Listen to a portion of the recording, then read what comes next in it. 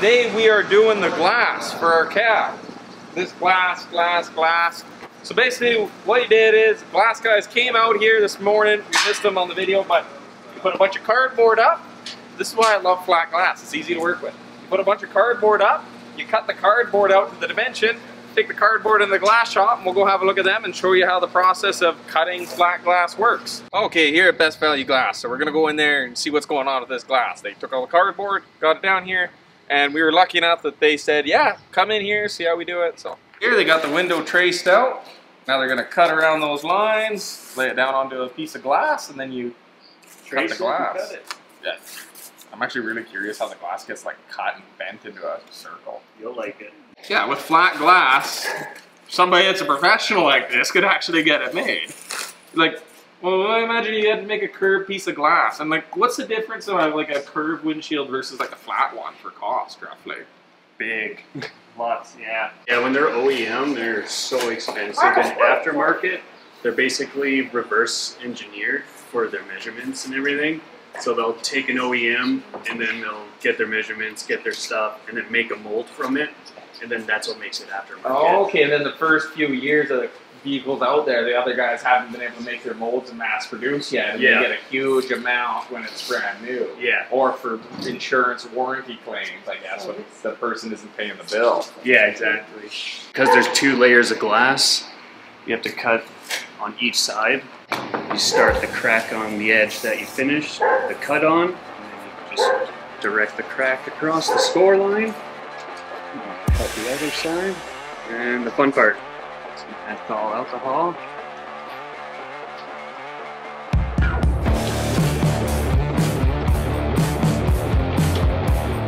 That loosens up the polyvinyl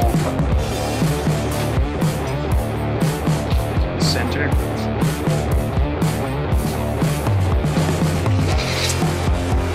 Yeah.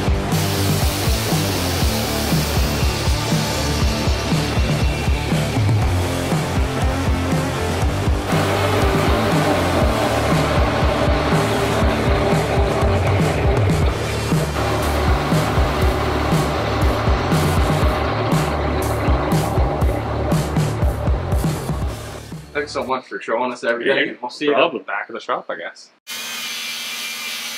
Right now we're just mounting all these cab mounts on. Rear cab mounts, front cab mounts. Airbags go on top, but we're getting ready to put that cab on, so we're just changing them out. Now that everything is done, everything is painted, we're putting in the proper grade 8 bolts. Hopefully once this is on, it doesn't have to come off anymore. There's so many of them laying around. Take it over,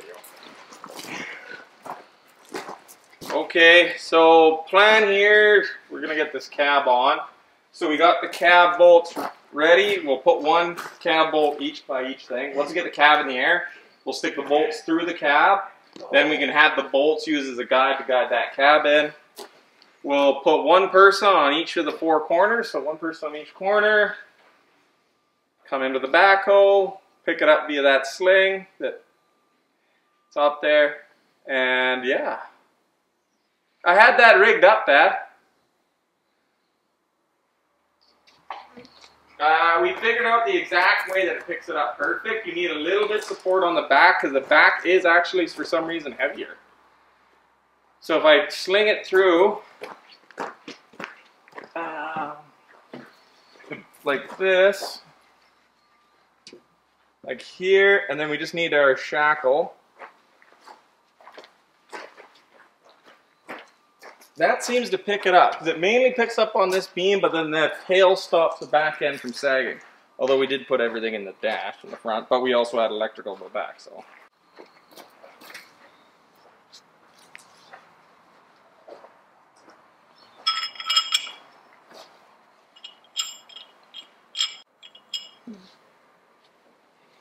Obviously nobody stick their hands anywhere.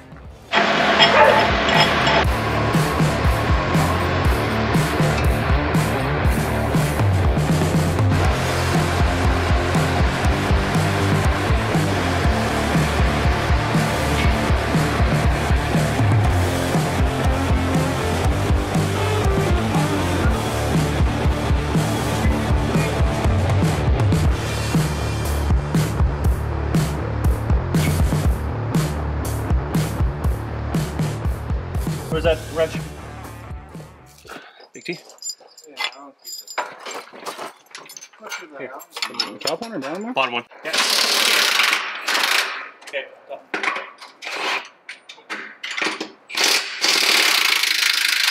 My side just needs to get the rubber dropped down back into its home. Yeah, once the weight of the cab's on. Okay, I need a night lock.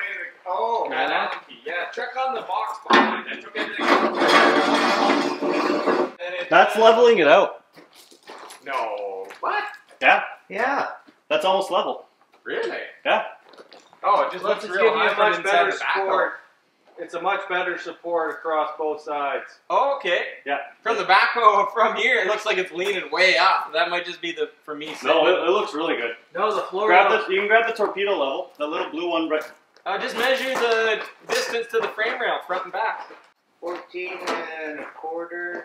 Yeah, the back's up by like 2 inches, if even. Well, that's all right, because we're going to drop it down onto things, so. 13.5, 14.25, 13.5 front, 14.25. So it's back. 2 inches too high? No. Oh, half inch. Half inch too high? Is that what your math was? Yeah. That's not bad. Okay. Yeah, I'm good with that. Okay, sounds good. Okay, someone want to hop up there and... Good thing the glass isn't installed yet. Yeah. Yeah, no shit, hey? Bring it down just a cut. Hey guys, how's it going? So I gotta figure my way up. There's a ladder. There's Big Ray. Yeah, ladder. It's Ashton. Princess. It's Daniel. The squad. I don't know how to turn this off, so I'm just gonna give it to Theron like this. So you're doing the louvers, because that's what it is, just angled pieces sliced. No, that's a louver. Yeah. So you got your louvers. You have mesh behind the louvers, Yeah. and then this has to be in line with the edge of your outmost edge of the louver to look proper. So this would almost come straight down off of what we're doing right now. Well, we've been mounting the cab.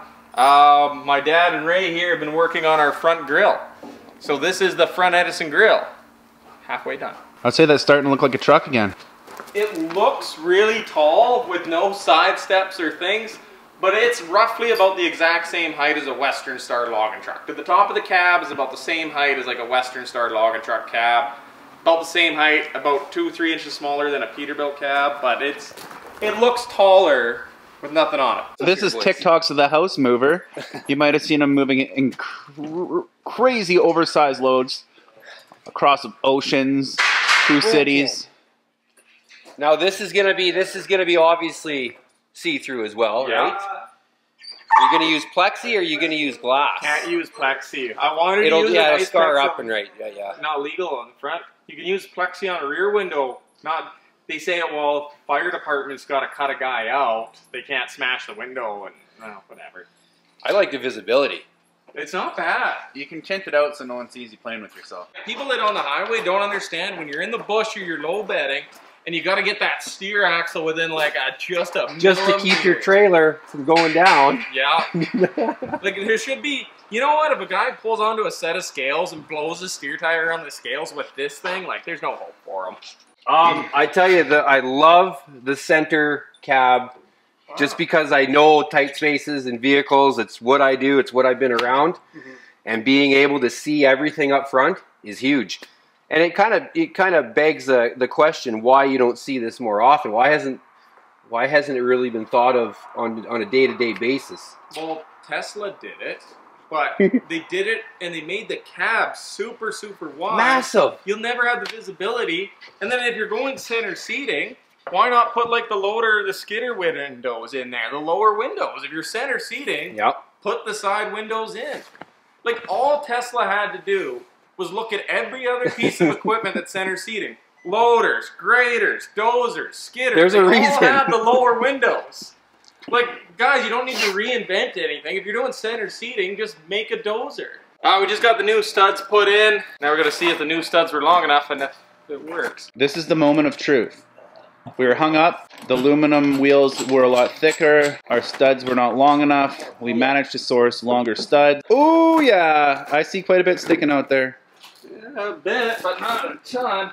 It's more. Like it's gonna be close. If we got the low profile, there'll be enough We're sticks. still like a quarter inch of the way. Oh, we just didn't have it. Yeah. Here. No, You no. shove Let me tighten then, and we'll, okay, wiggle the tires as I go. Okay.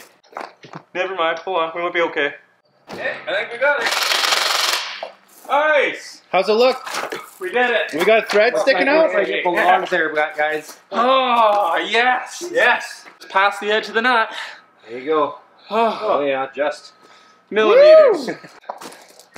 Today ended well. I said that. I'm like, yesterday started really great and went so downhill. I literally told Theron this morning, I'm like, you watch. Today's going to start real crappy and just go uphill from there. And it did. We had the wrong nuts. We ended up with a high profile one. Then they charged us way too much for the other ones because I think that was a mistake. There's no way that a low profile nut's $27 and a regular nut's $2.30. I think they charged us for a box of 10 instead of individual. Nuts for the cab mounts. Got the wrong nuts. I like went in there, got it, had said that on the box. There were different ones inside the box. So I'm like, oh my God. But then, the end of the day, the generator, we got confirmed the generator is on its way to Canada. It's just waiting on a customs clearance and they're gonna expedite it for us, so that's good. We got the cab on, the glass was cut, we got the tires on, and the batteries arrived. They shown up in the warehouse in Kamloops. We'll be picking them up in the morning, so for a really crappy day yesterday, today turned out pretty good. Okay, end of the day update here. So the glass people got back to me. They ran long. It's kind of the end of the day, 5 o'clock. They're not going to be able to make it out. They're going to put the glass in a later date. I kind of told them no hurry. It's not like we need the glass right away. It's just cut. It's ready to go. When you can get out here, you get out here. But the exciting thing, the wheel studs fit. We got the tires on. We got the cab on. Because the generator got shipped to Minneapolis instead of Canada, I'm like, okay, that's going to be a few weeks. We were going to wait to put the cab on until we could put the generator on. It's just easier without the cab in the way, but I'm not going to wait a few weeks. We'll work around it. Just like putting a transmission. You don't take a cab off the truck to put a transmission in, so whatever. But cab is on. Tires are on one axle, and the glass is made. So all in all, today went pretty good for how terrible yesterday went.